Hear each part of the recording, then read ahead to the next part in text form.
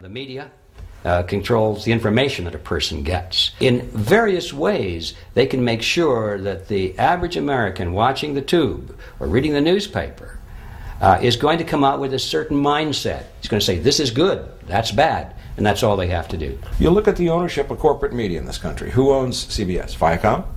Who owns NBC? GE? Who owns ABC? Disney? Americans have been taught to expect their salvation from government instead of recognizing government as the most dangerous threat they'll face in their lives.